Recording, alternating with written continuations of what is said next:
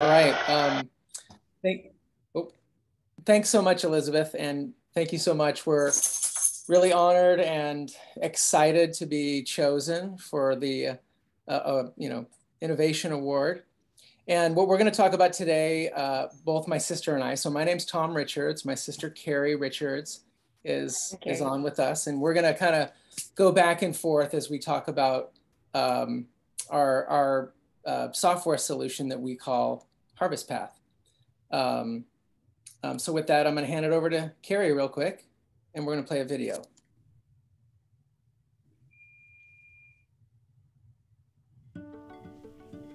We have 6,500 acres. We have probably holistically grazed just under 1,000 of it. Since we have focused more on ranching regeneratively, the pastures and the riparian areas seem to be healing themselves. The soil's taking on more water, holding more water, and we don't have irrigation. So seeing all this wavy grass in almost July is so exciting. I'm really trying all the stops to get the animals themselves to be more resilient and the land itself, and I think obviously it's all connected. The principles that we are focusing on our grazing plan: consolidating the animals, so more animals in a smaller area, densing them up to about 50 animals per acre. They are going to dung and urine, which is going to fertilize, take half, and then they trample half, so it could go back into the soil. Bring in the sheep right behind the cattle. If you're moving them through the pasture quick enough, you can break the parasite cycle. We want to make sure to give our pastures the right amount of rest. We don't want to go back in too soon and overgraze. I'm excited to be a part of a business selling meat that I would feed my family any day of the week. I would tell other families to buy it, and I can stand behind it wholeheartedly. And now that I know more about soil and that I can use my animals to actually improve the soil and not cause further harm to the earth, I feel like I have found exactly where I need to be.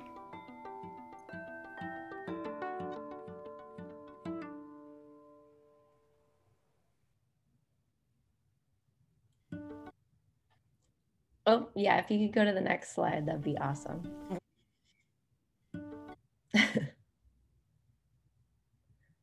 Well, thank you, everybody. That was just a little video kind of about our business and how we operate on our ranch. The software that we've developed, basically, we started it because of our certifications, and we needed to track those animals, and we needed to make sure that they were being fed only grass, and we had to be able to prove that to our certifiers when we first joined American Grassfed back in 2012. So that was the original reason why we started Harvest Path, was so that we could prove to those that we were selling to that we were practicing what we preached.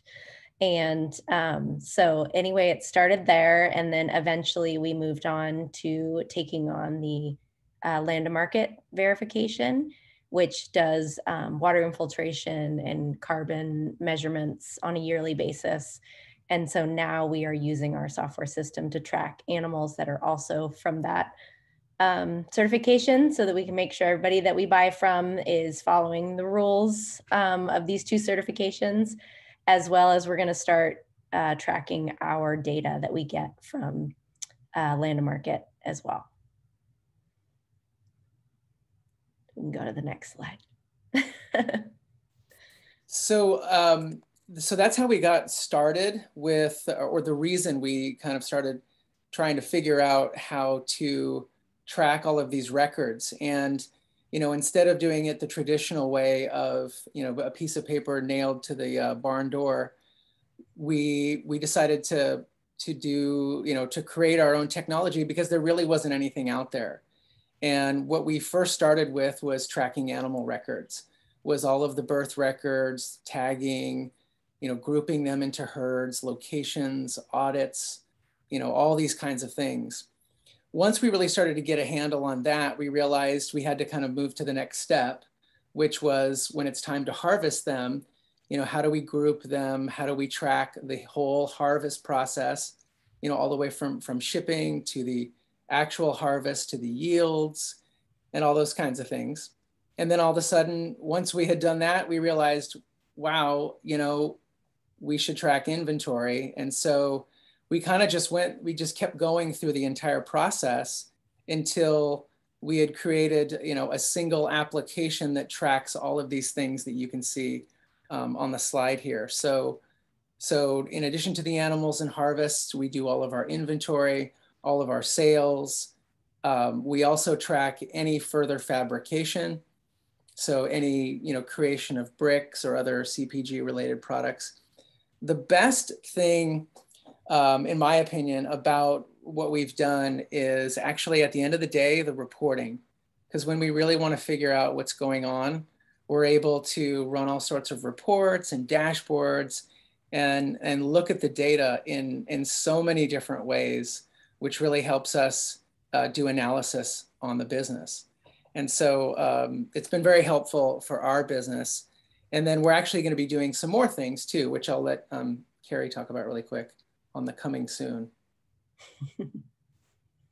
Yeah, so on the ranch side, I track the animals as well as other animals that we have on other properties. And so the feature I use the most is the herd membership because there's different categories of animals. You have calves, you have mother cows, you have finishers. So I track them all in herds and make sure to track the supplementation for each herd and the location and the costs that are associated with each herd group. So that's been really helpful for me. It's a lot of data, I realize, and I've been using less and less of the individual animal data and more of the herd data because we are growing. But all that individual animal data is in there. So this is just a little screenshot of what an individual animal data sheet looks like, and it's just part of it, and then what a herd membership looks like. So this animal was a part of the finishing herd, and they were rounded up on a couple different dates, and then they were given these vaccinations. So it's a really helpful tool on the ranch side. Okay, you can go to the next slide. Okay, and then just a little bit more, actually if you can go back one slide real quick. I was just going to talk a little bit more about, whoops, the other direction. Sorry. There you go, 18, there you go. Perfect. So yeah, I just want to talk a little bit about the harvest process, right? So, you know, what we enabled was a way to create groups of animals and basically attach them to a data object that we call a harvest or a harvest lot. And then what's really beneficial about that is we're able to see the individual animal yields, but we're also be able to roll that up at kind of a harvest lot level to see things like average carcass weight, you know, the yields, not just in terms of from the live animal to the box beef, but also from live to carcass, but also live to box beef. And then we're able to translate that all the way down to individual products, individual pricing, individual cost per product. So the harvest lot, you know, is connected to the inventory item, and that's connected to the costing and pricing and the products.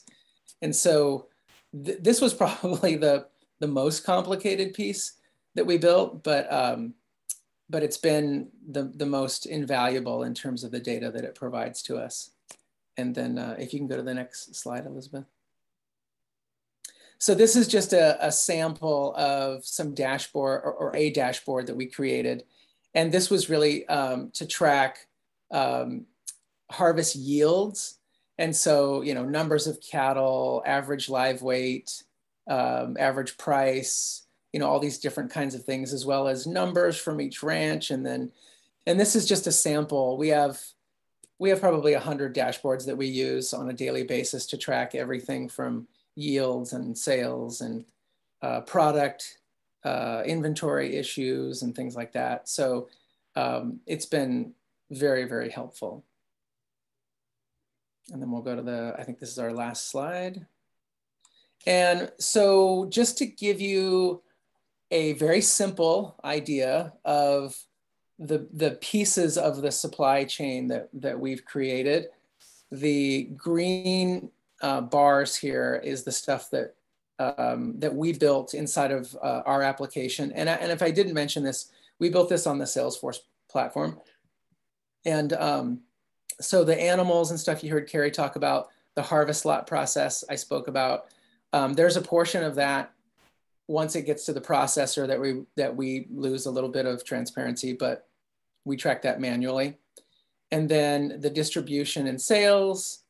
And then on the other end, on the beginning end, the part we're working on now is the soil piece and the ability to track individual pastures, soil, test sites, and then mapping of that, and then how that passes into the animal, which passes into the end product. And then on the end side is like delivery and all those kinds of things, which we have not done. And we rely on other capabilities to do that. So this kind of gives you a single picture of what we've done in total. And then in the spare time that we have. Yeah. Yeah.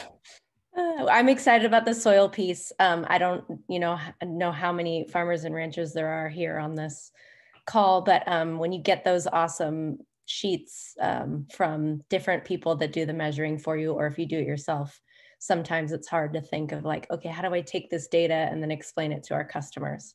So the new soil piece that we're trying to add, I'm really excited about. And then we threw this slide in there, talking about how regenerative is a food trend. And with our software, we're able to track all of our animals coming from all the different ranches that are EOV certified. And so we were able to take advantage of that new market trend that everyone's really excited about, but we obviously don't want to greenwash, and we want to make sure that like everybody is still excited about it, moving forward, and wanting to use their animals to take care of the earth. So thank you. And if there's any questions, just let us know. And hopefully that was an exciting software presentation.